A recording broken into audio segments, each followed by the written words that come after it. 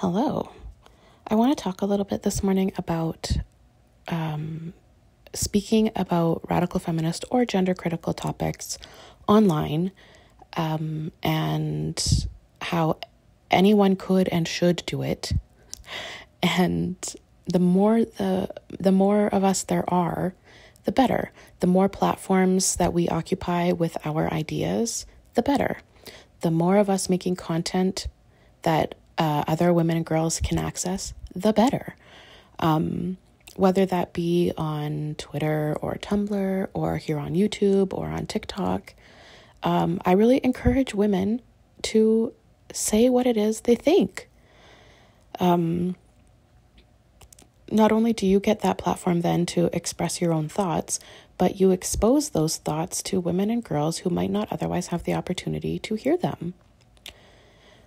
What bothers me a lot is when I encourage women and girls to do so, the feedback I get is, oh, I couldn't possibly because the risk is just too big and I can't risk the criticism or the ostracization or the consequences. And it's like, so why, but it's okay for me to risk the criticism, consequences, and ostracization. Okay for thee, but not for me. Like, what? It, especially when they say something like, you should make the video about whatever. Well, no. I mean, if it's an idea that I consider important, or that I want to speak on, I would happily take those suggestions. I really would. And I have made many videos based on things women have suggested to me. But when you have a topic that you feel very strongly about, you make the content. Make the video. Make the Twitter account. Make the Tumblr account, whatever it may be. The more voices we have in this movement, the better for everyone. And you don't have to put your first and last name on your YouTube channel or your Twitter account. My YouTube channel is anonymous, right? I act in the real world regarding my political ideas, but I don't associate real me with internet me. And you don't have to do that either. So make a channel, make a Twitter account, make a Tumblr account, put your ideas out there.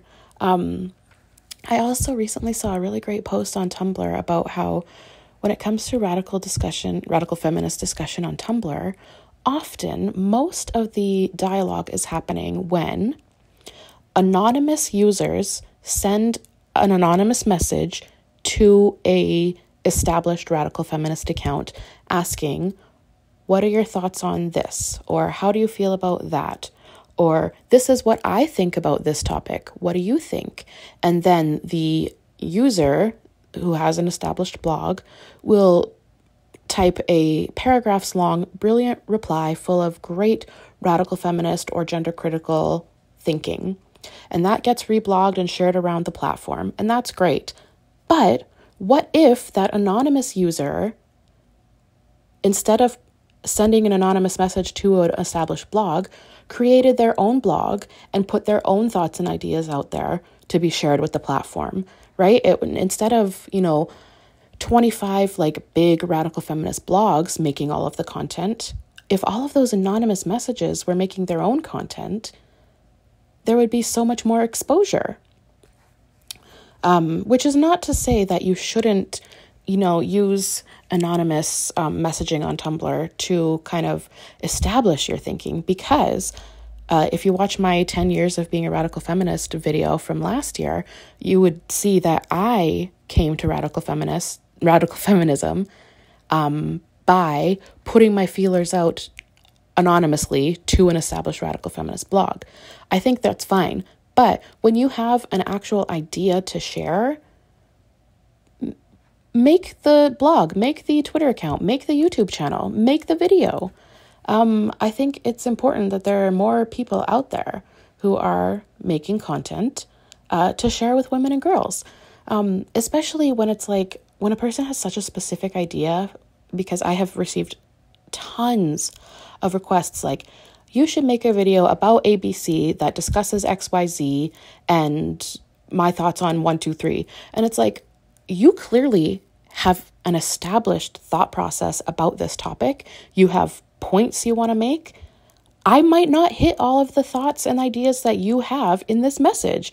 I might think about it differently. So if you have these thoughts, these ideas, and you have thought them through, make the content. I'll even share it for you. Like, I'll share it on my platforms and say, hey, check this out.